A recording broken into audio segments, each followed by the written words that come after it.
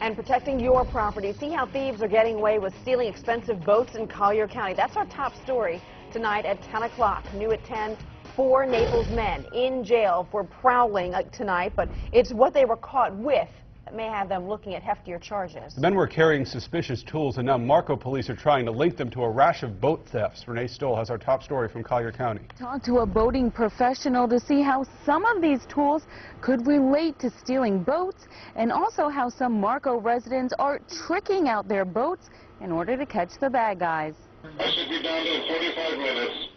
All right. That voice is the owner of this boat, talking to us from miles away, but watching us on this camera. All the cameras are wired, so this camera immediately activates.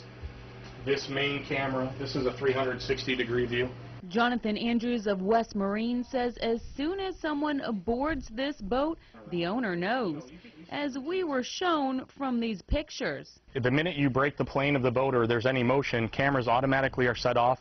It starts taking still pictures and it actually emails the owner. Many of Andrews' customers are outfitting their boats with these devices after expensive vessels started being snatched. Boats are getting stolen like crazy. Luckily, one of the biggest ones was actually recovered because of a system he had on the boat. Police are now trying to figure out if any of these 4 men might be responsible for the recent thefts.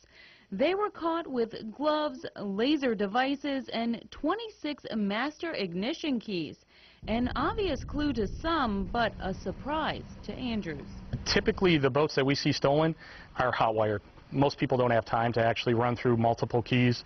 Marco police are still trying to put the pieces together to see how these 4 men could relate to recent boat thefts. We'll let you know what they find out from their investigation. In Collier County, Renee Stoll, Wink News Now.